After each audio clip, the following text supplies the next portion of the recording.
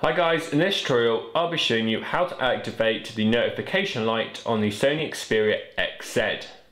Now the notification light refers to it's hard to pick up a camera, but just to the left of your camera you'll find a small LED light. It sits around here.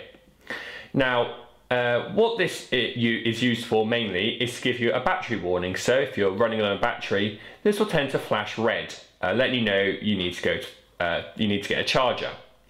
But what you can also use it for is to monitor notifications. So when you get a notification through, you can get a small LED light to pulsate light, obviously, to let you know you've got a notification to test out.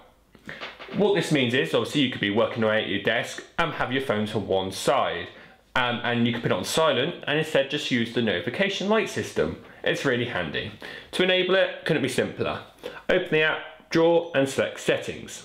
And from there we're going to scroll down and we're going to look for sound and notification. And from there scroll down again and you'll find the notification light option. And as it says there, it will use the LED light to show incoming notifications.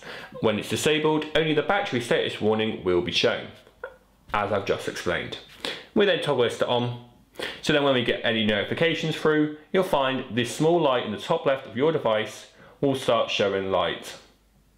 And that is how you enable the notification light option on the Sony Xperia XZ.